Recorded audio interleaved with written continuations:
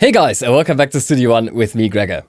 I get questions all the time about mastering. What is mastering? This word seems to be flying around everywhere, especially when you're getting into music production. It can be a very confusing thing. And that's why I want to try and clear up some of that confusion today by telling you what mastering is, where it sits on the timeline of your first song idea and the publishing of your song. I mean, somewhere in between mastering is going to happen, right? I'm also going to show you what an unmastered waveform looks like so that you can tell the difference between mastered and unmastered waveforms. And I'm also going to show you some insert effects that are traditionally used in a mastering effects chain. So let's just get right into it. To get a better understanding where mastering sits in the entire sound production chain, let's take a look at the classic Studio One song page right here, which is where you are probably doing the majority of your songwriting. This is the environment where we have a ton of different tracks. Like right here, I have a more or less finished song production, and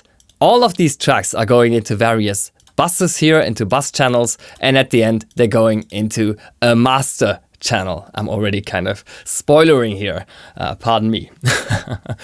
Basically, mixing and mastering are subsequent processes. So mastering comes after mixing, and traditionally in the mastering process we only work with one stereo file.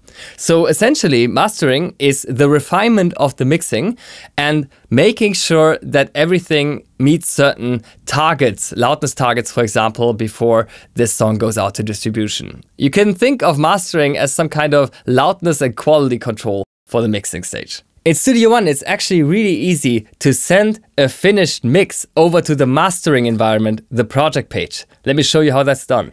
So once you have your mix ready to go, you're ready to basically turn this into a WAV or MP3 file, then you want to open up the marker track. That is right here in the global track list. And if you don't see this, then you probably don't have your track width expanded far enough so that you get this drop-down menu here. In that case, you can simply click on this drop-down menu and select the marker track from here. Then you want to make sure that the start and end markers are set in accordance to the song length, right?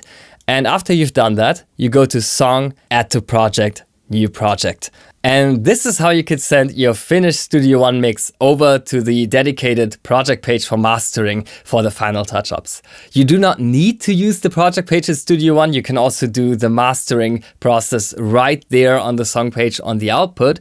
But the project page has several advantages. It's just a more focused workflow that's specifically designed for mastering. And if you'd like to learn more about this workflow and why we recommend to use the project page for mastering instead of the song page, then please check out my video where I summarize all of these points for you.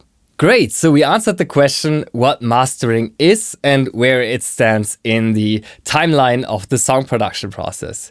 But how can you differentiate a mastered waveform from a mixed waveform? For example, let's assume that a friend is asking you for mastering of their song. How can you see if it's even fit for mastering, or if it has been mastered already perhaps? Let's say this is the waveform that I've received. Is it mastered or not? Well, there's not really an objective right or wrong answer here, but from my point of view, this is not a mastered waveform, and I'm gonna tell you why. First of all, there's a lot of headroom in this audio file. How can I tell? Well, there's a lot of empty space here between the waveform in black and the ceiling of this track container, and I can confirm this by clicking on loudness information here on the project page. It's gonna measure the loudness of the entire song, and it tells me that the true peak level, meaning the maximum loudness reached in this audio file, is minus 2.4 decibels on the left channel and minus 1.4 decibels on the right channel. But even more importantly, the integrated loudness is just minus 16.5 LUFS, which is very low. Usually, if you upload something to Spotify, you want to hit at least minus 14 LUFS. So clearly, the loudness of this piece has not been maxed out yet. And there's another indicator, which is the loudness units right here. So the loudness range is almost 10 dB. That is a lot. This means that there's still a lot of dynamics, a lot of loud and quiet happening in this piece.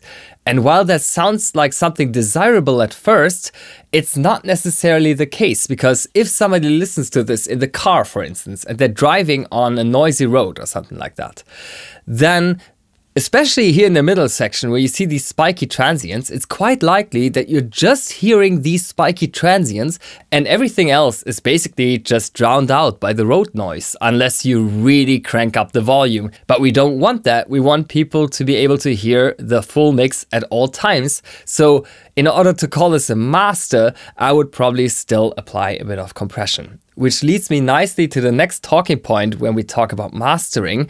What kind of plugins would I recommend or are usually used in this mastering process? Now, I do want to note that it's very difficult to simplify the answer because it's so dependent on what kind of genre this is, what kind of music style you're mixing and mastering, what kind of loudness target you're trying to hit. But in general, you could say that the equalizer, the compressor, and the limiter are probably the most important tools that you're gonna find. Other tools that are quite common are, for example, stereo wideness, even though you have to be a bit careful with that and always mind your mono compatibility. This is why the Project Pages Studio One has a phase meter built in. To show you what a basic mastering chain could look like, I've inserted one of my favorite starting points that are saved as an effects chain. You can do that by clicking on this drop-down arrow in the insert list and then store effects chain. And this is just a Pro EQ, then a multiband dynamics, which is essentially a multiband compressor, which gives me a bit more control over each of the individual frequency bands, and most importantly, a limiter, which allows me to raise the average loudness while still keeping the same peak level of -1 at the very maximum. This is so that we avoid clipping, which could be potentially fatal at this stage of the release process. Once we've applied all of these effects, the waveform is going to look considerably different, and we have the result, the mastered waveform, here on the right. So if you compare the two just from a visual standpoint, you can already see that there's much less headroom, meaning the space between the black waveform and its container is smaller. And also the dynamic range, meaning the difference between the loud and the quiet parts of the signals, is smaller. The transients just don't stick out as much as they did here in the original unmastered file. And of course, you could completely exaggerate it until the waveform looks kind of like this. That would be a very 2006 thing to do, but fortunately, in the days of streaming, we do not need to normalize to these crazy loudness targets anymore. Everything gets normalized down to usually -13 LUFS anyway by the providers. So yeah, this is, I think, what a modern mastered waveform should look like.